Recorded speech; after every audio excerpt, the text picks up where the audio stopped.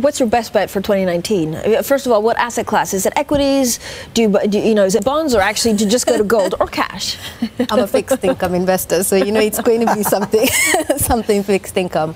I think certainly there has been value created in equity markets, but also as well when you look at fixed income, some of the moves in U.S. high yield spreads, you look at where we are now, trading above 400.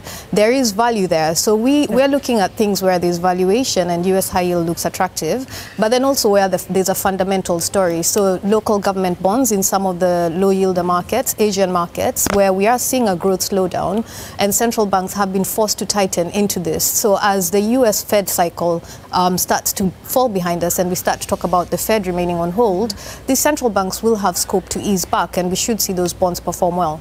Okay, what do you see? I know you all have specialties, but is it your specialty that will drive the markets, or is it something else, Kate? Look, we're going to start the year with the equity market in charge, then I think bonds will take over for much of the year and everything else is fallout. I think it's a bad year for the dollar over the course of it. I hardly ever like gold, but it is Christmas, so I can like gold at this time of year. For jewelry or something else? But just generally, no, just as if I'm negative of the dollar and I don't like anything else, that seems to me to be as good and real yields, tips yields are falling back. That seems as good a gold environment as I'll pick up. And certainly, I don't mind being bearish of the dollar, but there's nothing much to like about the pound or the euro. The yen a little bit more so, but it's not a fantastic outlook. I do think it might be a year when cash does pretty well, hence gold probably too. But it's not, equities are cheaper. Yeah. But some of the bits that drove the correction got very expensive to a layman. Bonds are, looking as if they're turning into a long-term bull market, but we didn't get yields as high as you'd like to make it bullish of bunds at 23 basis points isn't one of those exciting things if we're going to have a conversation about the ECB ever raising rates, for example. So there's not tons of value in government bonds. Diana, is the biggest question mark over fixed income actually what the hell happens to bonds in Germany? And we've been waiting for this repricing for such a long time, and it's just not coming.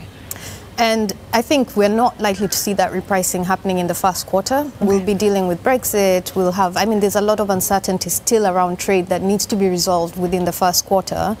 But if we can maneuver through that, and if we get favorable outcomes, if the US and China come to a deal on trade, if the Brexit outcome is something a little bit softer for the markets, then it will give the ECB scope to continue with what they're doing, which is stepping back from overly accommodative policies, and that will support a repricing. Okay, German bonds, what do you do with them?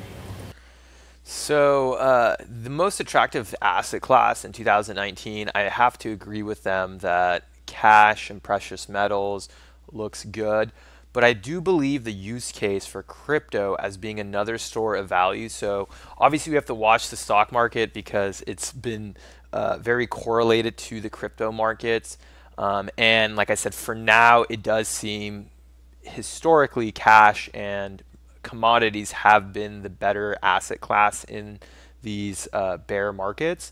But at the same time, there is a possibility that there is a reversal.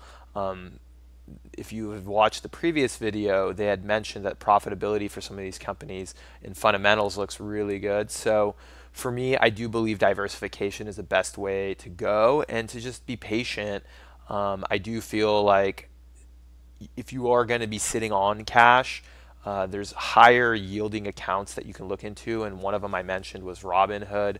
And if you haven't had a chance, you can sign up. There's a link below. But getting 3% and just waiting for the next opportunity or for the next bull market might be a good idea.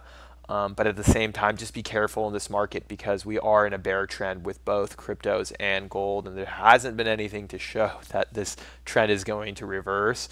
And sometimes just sitting on cash and getting your 3% or 2%, but 3% with Robinhood, it could be the safest bet. But let me know your thoughts on this and what you guys think, and I will talk to you soon.